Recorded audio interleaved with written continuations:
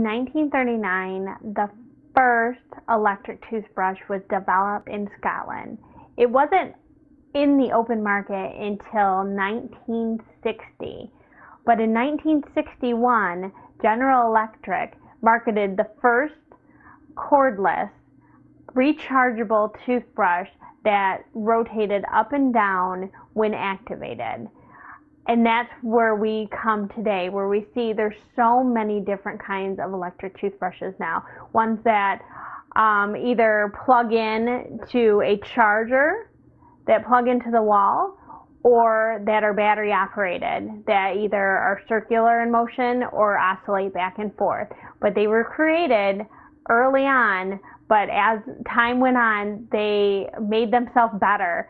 They became rechargeable by just putting them on a charger, put them overnight, and they last for about 2.5 weeks just on that one charge, or battery operated, which everybody has batteries just laying around.